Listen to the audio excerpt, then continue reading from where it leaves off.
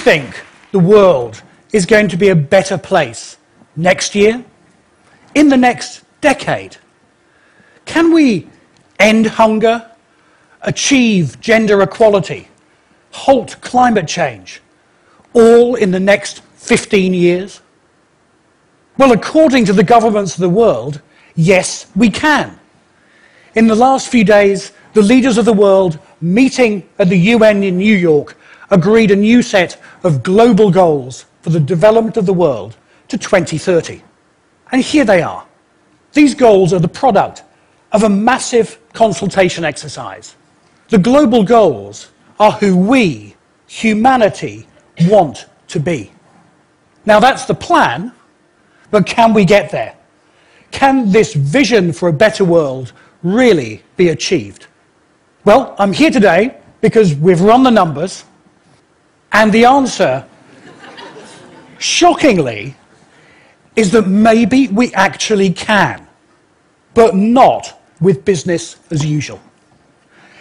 Now, the idea that the world is going to get a better place may seem a little fanciful. Watch the news every day and the world seems to be going backwards, not forwards.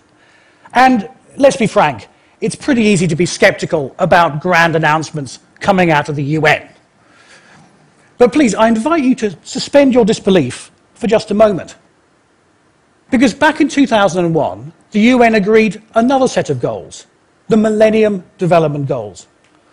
And the flagship target there was to halve the proportion of people living in poverty by 2015. The target was to take from a baseline of 1990, when 36% of the world's population lived in poverty, to get to 18% poverty this year. Did we hit this target? Well, no, we didn't. We exceeded it. This year, global poverty is going to fall to 12%. Now, that's still not good enough, and the world does still have plenty of problems. But the pessimists and doomsayers who say that the world can't get better are simply wrong. So how did we achieve the success? Well, a lot of it was because of economic growth. Some of the biggest reductions in poverty were in countries such as China and India, which have seen rapid economic growth in recent years. So can we pull off the same trick again? Can economic growth get us to the global goals? Well, to answer that question, we need to benchmark where the world is today against the global goals and figure out how far we have to travel. But that ain't easy, because the global goals aren't just ambitious, they're also pretty complicated.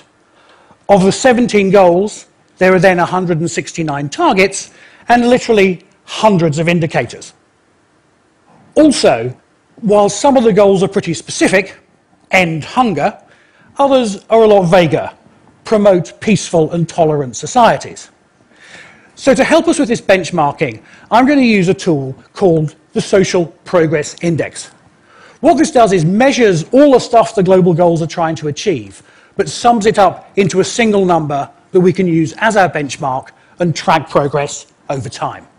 The Social Progress Index basically asks three fundamental questions about a society. First of all, does everyone have the basic needs of survival? Food, water, shelter, safety. Secondly, does everyone have the building blocks of a better life? Education, information, health, and a sustainable environment? And does everyone have the opportunity to improve their lives through rights, freedom of choice, freedom from discrimination, and access to the world's most advanced knowledge? The Social Progress Index sums all this together using 52 indicators to create an aggregate score on a scale of 0 to 100. And what we find is that there's a wide diversity of performance in the world today. The highest performing country, Norway, scores 88. The lowest performing country, Central African Republic, scores 31. And we can add up all the countries together, weighting for the different population sizes, and that global score is 61. In concrete terms, that means that the average human being is living at a level of social progress about the same of Cuba or Kazakhstan today. So that's where we are today, 61 out of 100. What do we have to get to achieve the global goals? Now, the global goals are certainly ambitious, but they're not about turning the world into Norway in just 15 years. So having looked at the numbers, my estimate is that a score of 75 would not only be a giant leap forward in human well-being, it would also count as hitting the global goals target. So there's our target, 75 out of 100. Can we get there? Well, the Social Progress Index can help us calculate this, because as you might have noticed, there are no economic indicators in there. There's no GDP or economic growth in the Social Progress Index model. And what that lets us do is understand the relationship between economic growth and social progress. Let me show you on this chart. So here on the vertical axis, I've put social progress, the stuff the global goals are trying to achieve. Higher is better. And then on the horizontal axis is GDP per capita. Further to the right means richer. And in there, I'm now going to put all the countries of the world, each one represented by a dot. And on top of that, I'm going to put the regression line that shows the average relationship. And what this tells us is that as we get richer, social progress does tend to improve. However, as we get richer, each extra dollar of GDP is buying us less and less social progress. And now we can use this information to start building our forecast. So, here is the world in 2015. We have a social progress score of 61 and a GDP per capita of $14,000. And the place we're trying to get to, remember, is 75 as our global goals target. So here we are today, $14,000 per capita GDP. How rich are we going to be in 2030? That's what we need to know next. Well, the best forecast we can find comes from the US Department of Agriculture, which forecasts 3.1% average global economic growth over the next 15 years, which means that in 2030, if they're right, per capita GDP will be about $23,000. So now the question is, if we get that much richer, how much social progress are we going to get? Well, we asked a team of economists at Deloitte who checked and crunched the numbers, and they came back and they said, well, look, if the world's wealth, average wealth goes from $14,000 a year to $23,000 a year, social progress is going to increase from 61 to 62.4. Just 62.4. Just a tiny increase. Now, this seems a bit strange. Economic growth seems to have really helped in the fight against poverty, but it doesn't seem to be having much impact on trying to get to the global goals. So what's going on? Well, I think there are two things. The first is that, in a way, we're the victims of our own success. We've used up the easy wins from economic growth, and now we're moving on to harder problems. And also, we know that economic growth comes with costs as well as benefits. There are costs to the environment, costs from new health problems like obesity. So that's the bad news. We're not going to get to the global goals just by getting richer. So are the pessimists right? Well, maybe not, because the Social Progress Index also has some very good news. Let me take you back to that regression line. So this is the average relationship between GDP and social progress, and this is what our last forecast was based on. But as you saw already, there is actually lots of noise around this trend line. What that tells us, quite simply, is that GDP is not destiny. We have countries that are underperforming on social progress relative to their wealth. Russia has lots of natural resource wealth, but lots of social problems. China has boomed economically, but hasn't made much headway on human rights or environmental issues. India has a space program and millions of people without toilets. Now, on the other hand, we have countries that are overperforming on social progress relative to their GDP. Costa Rica has prioritized education and health and environmental sustainability. And as a result, it's achieving a very high level of social progress, despite only having a rather modest GDP. And Costa Rica is not alone. From poor countries like Rwanda to richer countries like New Zealand, we see that it's possible to get lots of social progress even if your GDP is not so great. And that's really important because it tells us two things. First of all, it tells us that we already in the world have the solutions to many of the problems that the global goals are trying to solve. It also tells us that we're not slaves to GDP. Our choices matter. If we prioritize the well-being of people, then we can make a lot more progress than our GDP might expect. How much? Enough to get us to the global goals?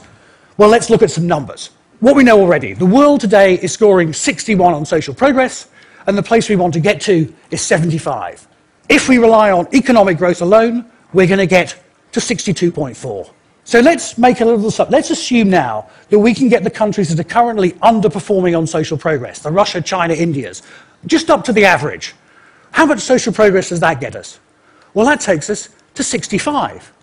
It's a bit better, but still quite a long way to go. So let's get a little bit more optimistic and say, what if every country gets a little bit better at turning its wealth into well-being? Well, then we get to 67. And now let's be even bolder still. What if every country in the world chose to be like Costa Rica in prioritizing human well-being, using its wealth for the well-being of its citizens? Well, then we get to nearly 73, very close to the global goals. Can we achieve the global goals? Certainly not with business as usual. Even a flood tide of economic growth is not going to get us there if it just raises the mega yachts of the super wealthy and leaves the rest behind. If we're going to achieve the global goals, we have to do things differently. We have to prioritize social progress and really scale solutions around the world. I believe the global goals are a historic opportunity because the world's leaders have promised to deliver them. Let's not dismiss the goals or slide into pessimism. Let's hold them to that promise. And we need to hold them to that promise by holding them accountable, tracking their progress all the way through the next 15 years. And I want to finish by showing you a way to do that called the People's Report Card. The People's Report Card brings together all this data into a simple framework that we'll all be familiar with from our school days to hold them to account. It grades our performance on the global goals on a scale from F to A, where F is humanity at its worst and A is humanity at its best. Our world today is scoring a C-. The global goals are all about getting to an A. And that's why we're going to be updating the People's Report Card annually for the world and for all the countries of the world so that we can hold our leaders to account to achieve this target and fulfill this promise. Because getting to the global goals will only happen if we do things differently, if our leaders do things differently. And for that to happen, that needs us to demand it. So let's reject business as usual. Let's demand a different path. Let's choose the world that we want. Thank you.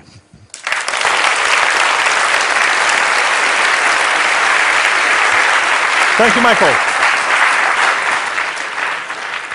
Michael, just one question. The Millennium Development Goals established 15 years ago, they theoretically were kind of applying to every country, but it turned out to be really a scorecard for emerging countries. Yeah. Now the new global goals are explicitly universal. They ask for every country to show action and to show progress. How can I, as a private citizen, use the report card to create pressure for action? Yeah. So, I mean, this is a really important point. This is a big shift in priorities. It's no longer about poor countries and just poverty. It is about every country. And every country is going to have challenges in getting to the global goals. Even, I'm sorry to say, Bruno, Switzerland has got work to do. And so that's why we're going to produce these report cards 2016 for every country in the world. And then we can really see how are we doing. And it's not going to be rich countries scoring straight A's. And that, then, I think, is to provide a point of focus for people to start demanding action, start demanding progress. Thank you very much. Thank you.